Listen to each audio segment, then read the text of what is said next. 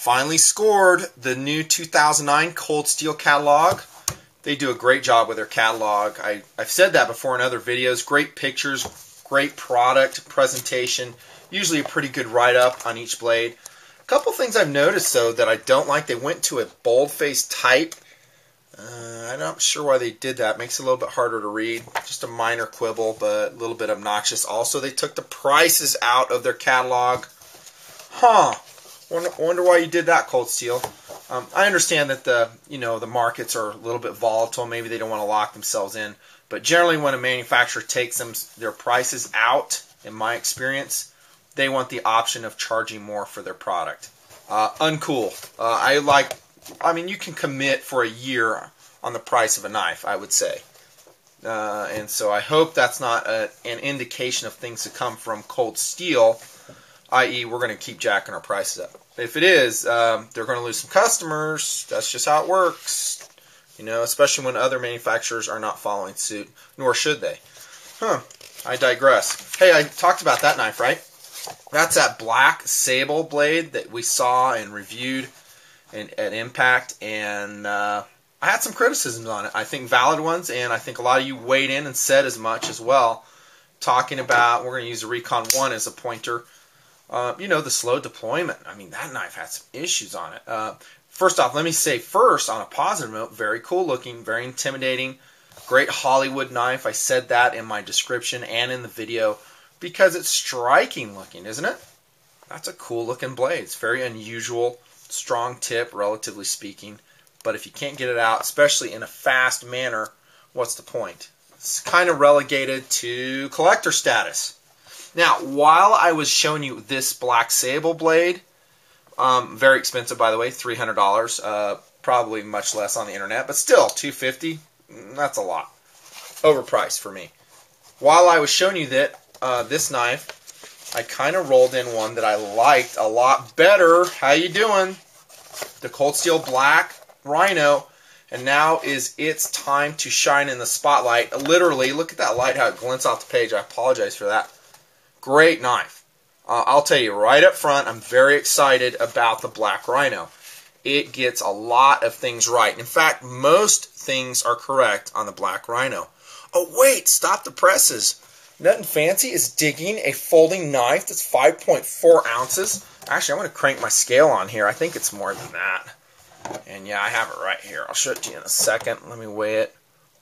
Yeah, that weight's a little off. I'm not sure where they're getting that. I'm weighing 7 ounces for my Black Rhino, and there it is. First off, it is an impressive blade, is it not? The catalog kind of does not do it justice. You can see the difference.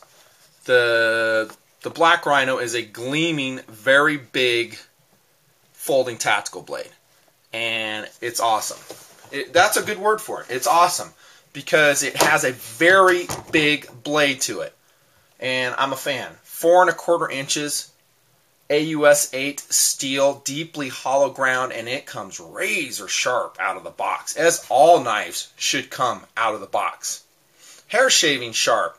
There should never be a knife that doesn't come that way out of the box. I'm not sure why that happens. Now, incidentally, when you first get this knife, and Tactical Doodle looked at it and he's like, that looks like a swap meet knife. And I kind of agreed. If you've ever gone to a swap meet or anywhere where they're selling kind of some cheap blades, you will see some very gleaming knives generally on their tables. That's because that's what a lot of guys dig and it attracts them. It doesn't mean these knives at the swap meet are necessarily well made. They're generally not, in my experience. Maybe made down south of the border or something like that. But they have that real shiny, for lack of a better word, gaudy appearance. Now, that's a very initial impression. That is not the Black Rhino, especially when you start looking at it. One thing I love about the Rhino, and there's lots of things, this is going to be mostly a positive review on this knife. Truly it is, and it deserves it. But I love the polished aluminum frame on the knife. Now, when it comes to you, it has like some layered plastic that you peel off because they are so particular.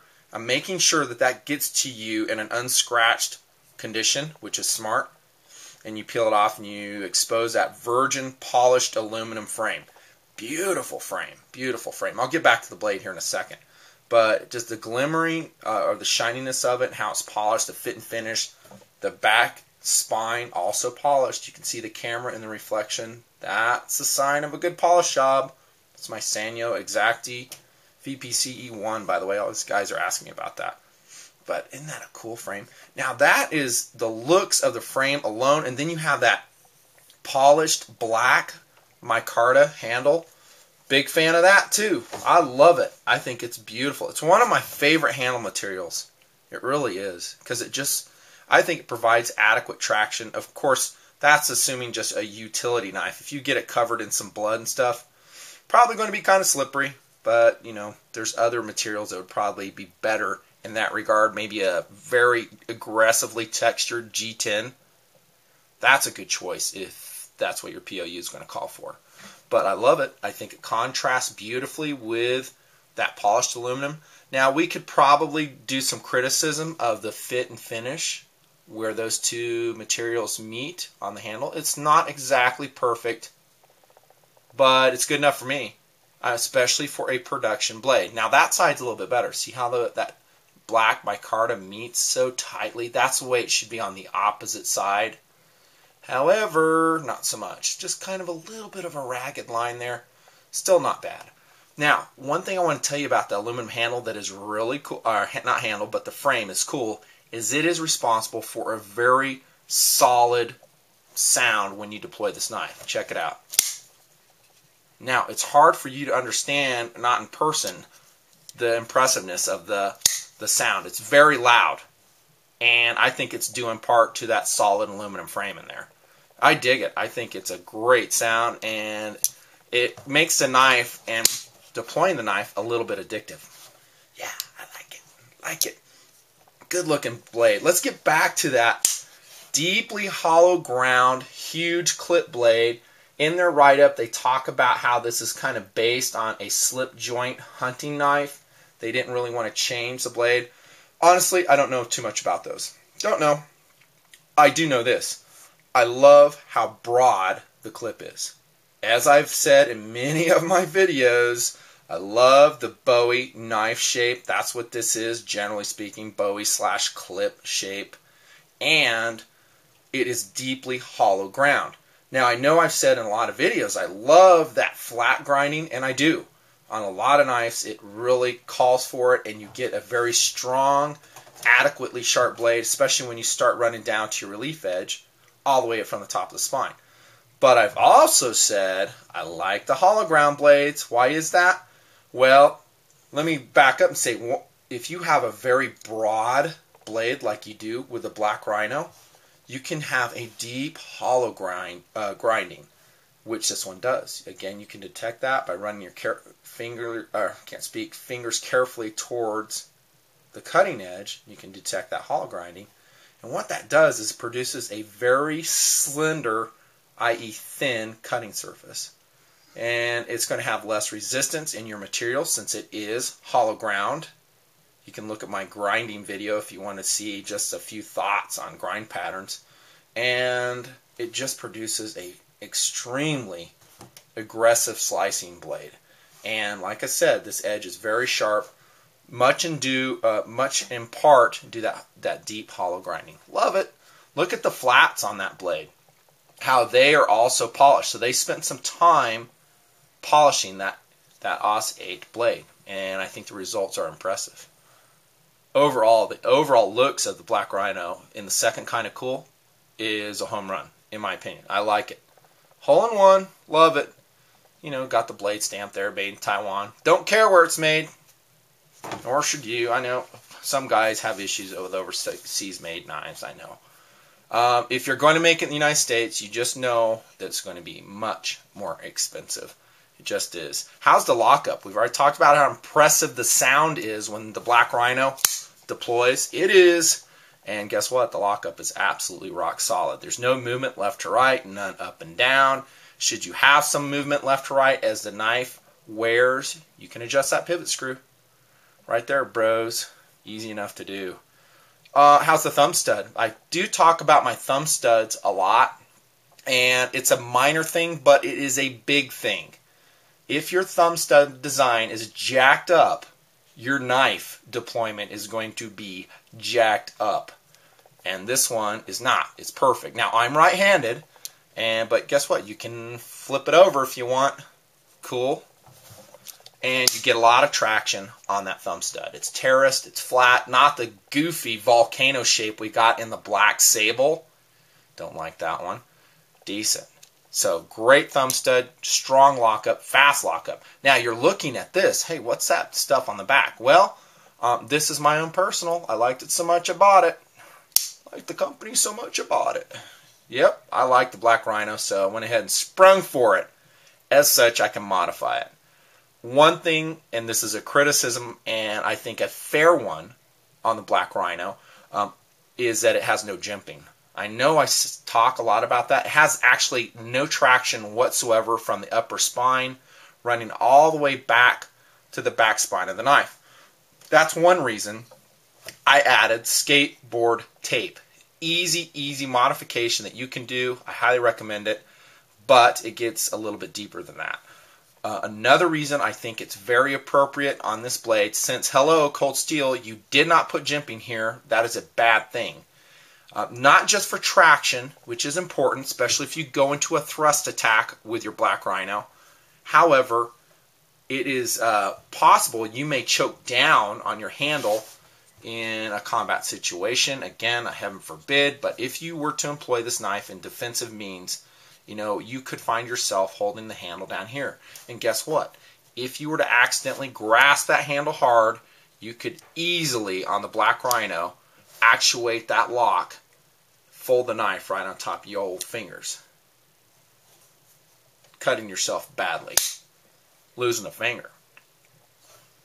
That is a disadvantage to the Black Rhino. They should have had jimping up here, not just for traction, but also to index your fat finger. Index means we can feel it. We position our finger on the knife the same way every time, thus avoiding the potential folding episode of our blade in the middle of a life and death situation. You with me on that? Okay, that's a bad thing. You grasp it right here in the heat of the battle. And by the way, that lock back on the Cold Steel Rhino, very easy to actuate. There's another criticism. That little spring inside the handle there, see that little black thing, the little leaf spring, that should be made much stronger. Yes, and I'll probably contact Cold Steel about that. Say, hey dudes, this is a heavy duty use 7-ounce tactical folding knife in the POU of defensive blade mostly. I think it's just too darn big for a comfortable EDC blade. I know guys do that all the time. Hey, I carry a big blade all the time. Yeah, I know you do. I do too sometimes, but I like the smaller blades when it comes to EDC.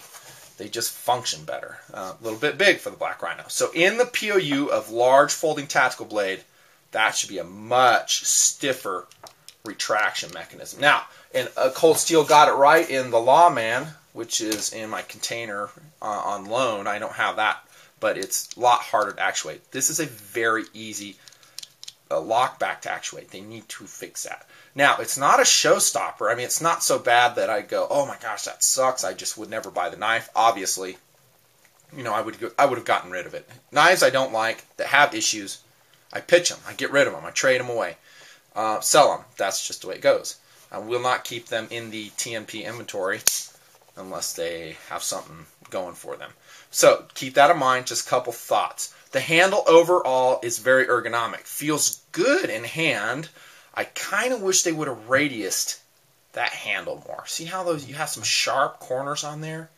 We shouldn't be dealing with these sharp corners. That should be radiused to fit the human hand better.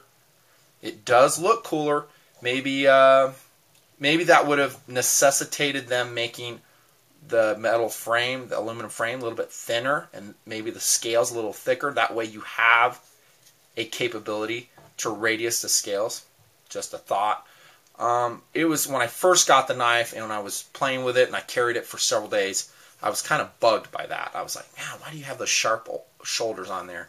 But now that I've had it for a while and used it, I don't notice it as much anymore.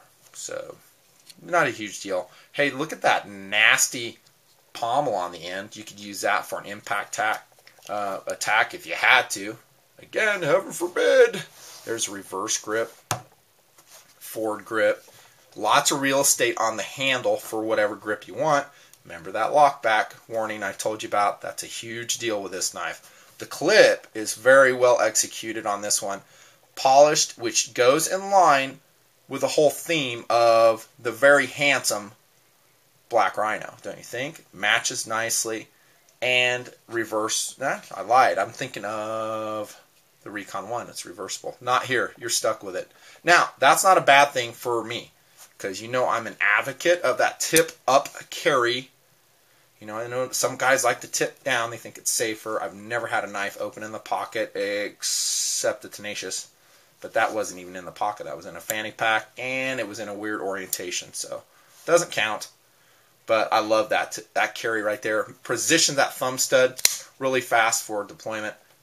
Wicked. I know some guys, you know, they really like the waved feature so they can pocket deploy. I don't find it to be a huge issue myself. I'll take both if I can get it, but if I don't, not a big deal. Decent pocket clip. Now, would I have liked it mounted clear up here? You know, this is probably going to surprise you. Probably not. Not in this particular knife. And the reason I say that is because I think it would have ruined some of the looks. You know, if you would have mounted it up here, then we have an occluded, so to speak, an occluded pommel. I don't know. You know, I kind of like it where it's at. And that might turn some dudes on in that they have this end exposed so they can extract the knife from their pocket. So, some guys will like it. I'm happy with where it's at. I mean, it doesn't have to. You know, would I move it up? Probably not. Not on this one.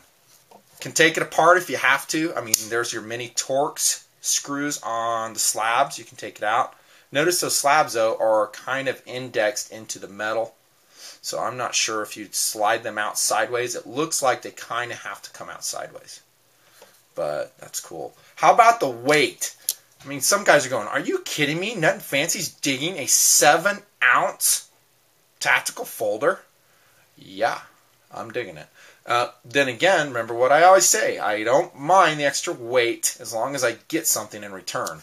And what you get in return on the Black Rhino is a big freaking blade that's razor sharp, that because it is so broad in its width, is going to slice extremely well, and strong enough tip where it can do some thrust attacks if you'd have to do that as well.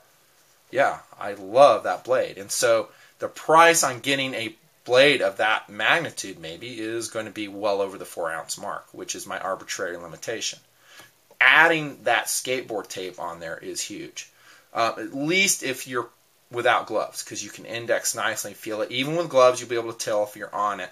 But it makes it so you can choke up on the blade, control it, maybe choke all the way back. And then if you run out of skateboard tape, then you know you're on your lock. You know, again, it kind of comes down to training. If you carry this knife a lot, you're going to get real familiar with it, and you're going to get comfortable with its ergonomics. And I think the ergonomics, other than the really sharp shoulders on it, which I've mentioned, are pretty darn good. The price and the value on the Cold Steel Black Rhino, I think, is reasonable. Compared to that Black Sable, which is $300, maybe $270, depending on where you go, the Black Sable is a bargain at around $130. And you're getting basically, in my opinion, the same kind of coolness factor, second kind of cool, that beautiful mirror polish on the surfaces, the polished black micarta, you know, for $130. Plus you're getting a fairly decent, I think, fighting knife in a foldable form. Decent, with a pretty strong lock. I think the lock is strong as long as you don't inadvertently disengage it right here. Improvements, I think I've covered it. I'd like to see that leaf spring made stronger, and jimping. Clear jimping right here, aggressive, all the way along the upper spine to be continued on the back spine of the blade. If you had that, the Black Rhino would be pretty much a perfect design as far as I'm concerned. I can live with the square shoulders. Decent blade, decent blade. Here it is compared against a Recon 1. You can see that even the Recon 1, which I said is a large, heavy-duty, hard-use tactical folder, that Black Rhino blade is even wider and a little bit longer.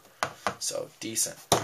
Awesome knife, Nutnfancy. There's your review of the Cold Steel Black Rhino.